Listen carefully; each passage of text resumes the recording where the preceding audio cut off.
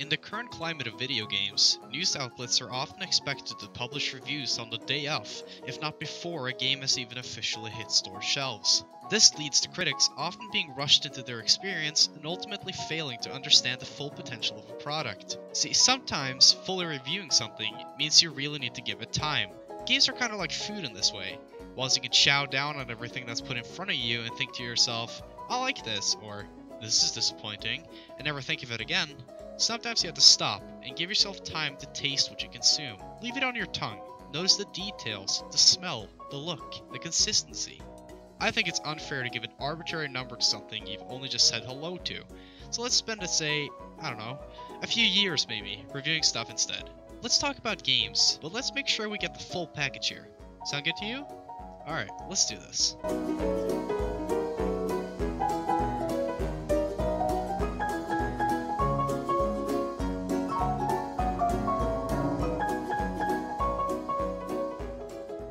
The Witcher 3, easily enough understood as the third installment in the Witcher game series, came out on the 19th of May 2015.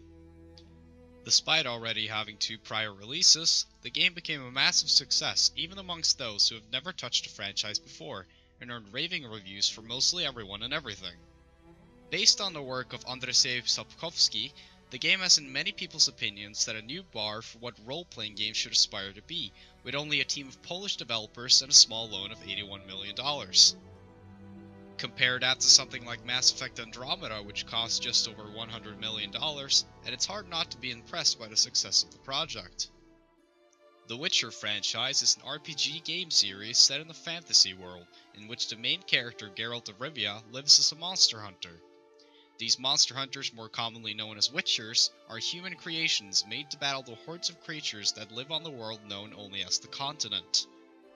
During an event known as the Conjunction of the Spheres, walls between dimensions were loosened, and humans arrived alongside demons and beasts on this continent. However, as the need for mass extermination of monsters and protection lessened with time, so did people's respect for the Witchers, and they are now viewed upon as freaks by the general populi.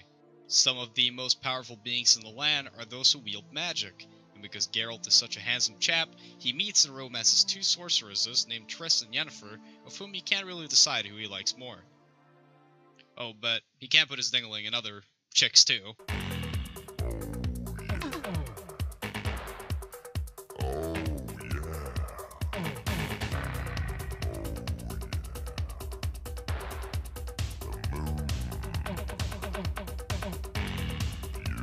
Well, let's get started, shall we?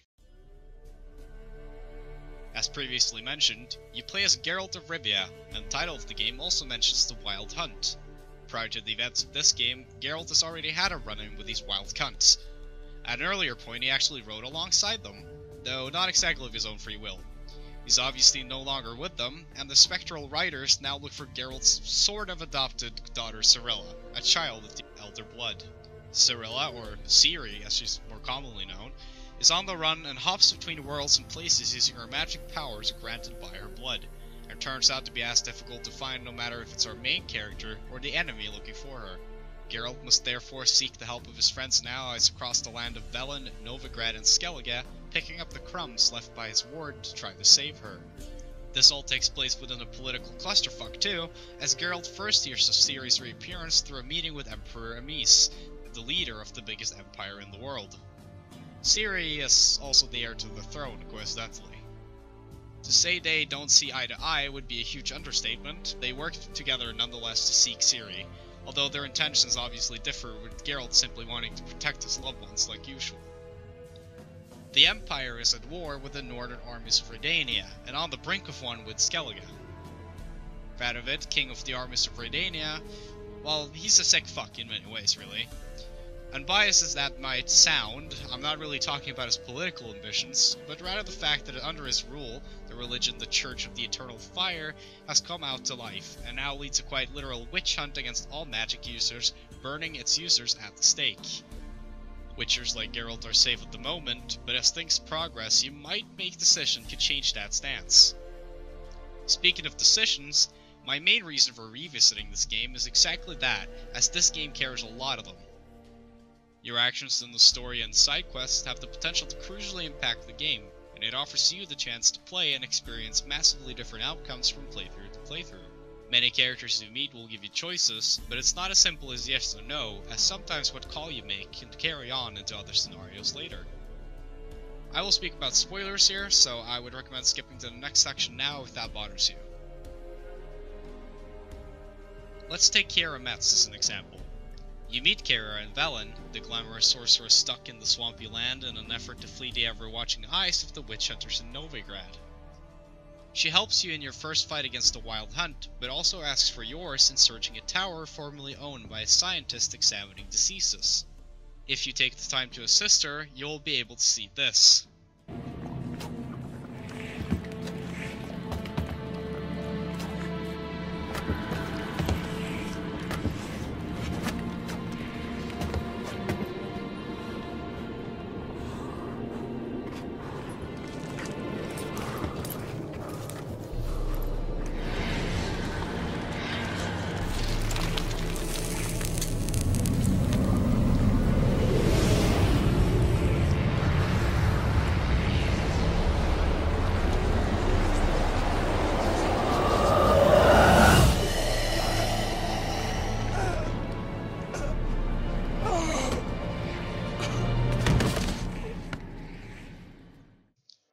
Sorry about that, just wanted to share the trauma I saw of watching a wraith kiss a man. Anyways, as the quest comes to an end, you realize she intends to use the research she acquired there to sway Radovid into giving her a place at his side, and here you're left with three choices. You can let her go to Radovid and ultimately doom herself to being brutally impaled and scorched on a pole. You can try to talk her out of it, and possibly forcing you to kill her as she refuses to stand down. Or you can convince her to take refuge at the old Witcher castle Kaer Morhen, where you later in the story fight against the Wild Hunt yet again. During that sorta late game skirmish, you might find yourself reaping the benefits of what you decided to do 20 hours in, when Kiera potentially saves your brother-in-arms Lambert's life. Geralt fights for those he loves, and to some extent that's quite literal. Keep your choices in mind.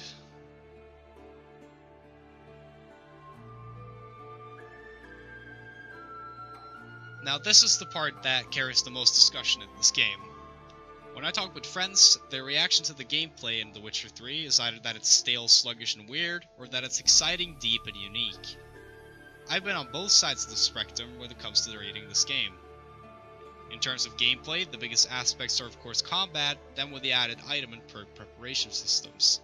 In my first playthrough of this game, keeping in mind I've now played through it 4 times, I really hated the combat. I thought it was annoying, I thought it was tedious. You basically jumped around like Batman in the Arkham games, and hit stuff in a standard way, and minutes of preparation before a boss fight just felt pointless when all a potion or oil gave you was 10% extra damage or a little bit of stat regeneration. Then I played this game with a controller. I actually first tried it that way at a friend's house on a PlayStation.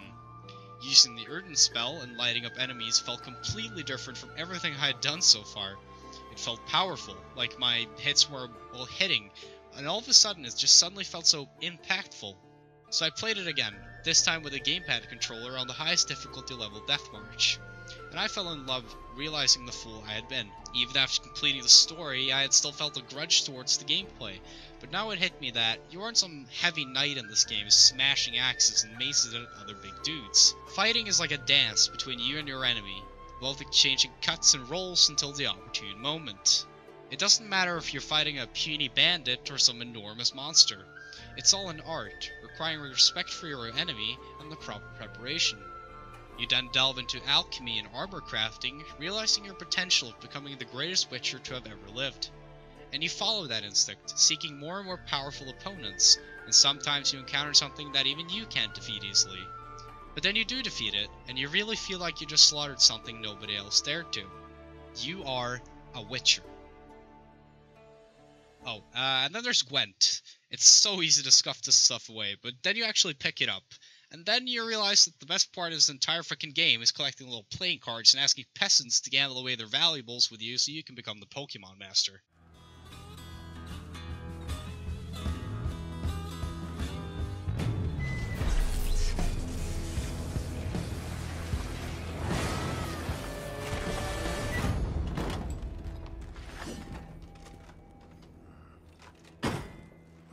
Yes, she's got a dragon.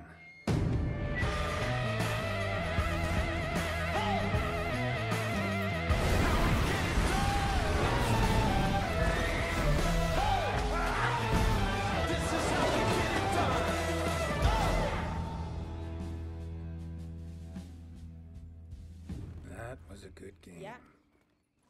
Looking at this game from purely the perspective of atmosphere, it's also incredible.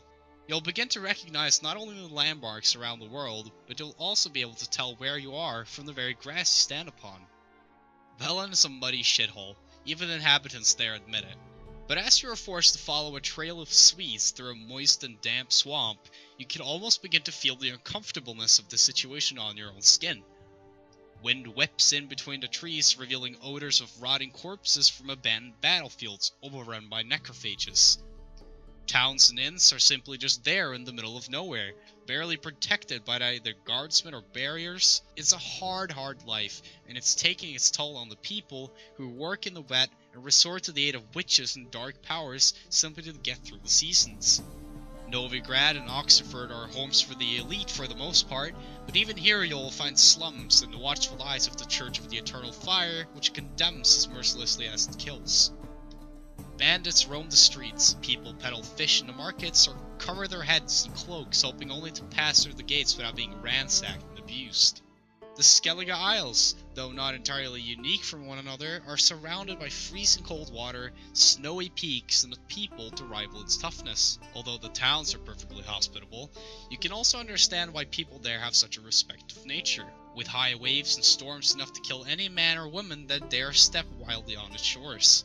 The soundtrack also carries weight on the story, not only clarifying where in the world you might be, but also highlighting the themes of each character you meet.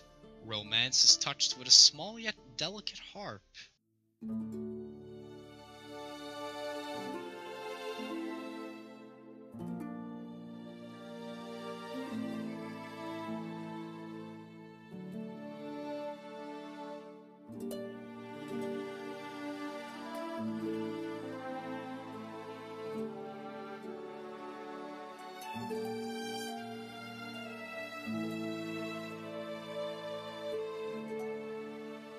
The crones unsettle you with a twisted, almost possessed-sounding melody.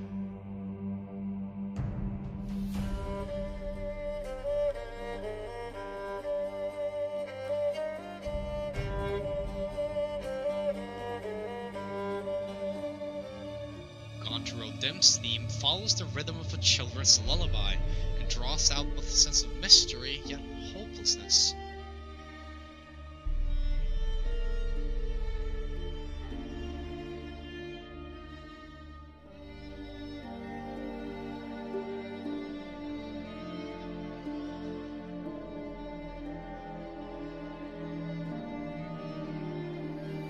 As if everything else wasn't enough, you also have access to a huge glossary, a book containing information about every single person and creature you encounter in your travels. Here you can read till your heart's content about Bart the Troll or Geralt himself, whilst discovering that werewolves have a weakness to moon dust bombs. And although this is quite on the nose, I always get chills at how amazing this ballad sung by Priscilla explains Geralt and Yennefer's relationship. Scars long have yearned for your tender caress, to bind our fortunes. Damn what the stars own, rend my heart open, then your love profess, a winding weaving fate to which we both atone.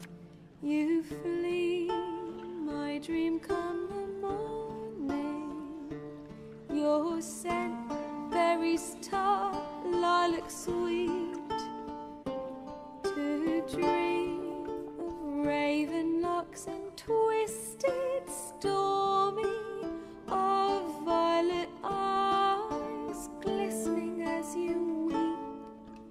The wolf I will follow into the storm, to find your heart, its passion displaced by our ever-growing, hardening into stone.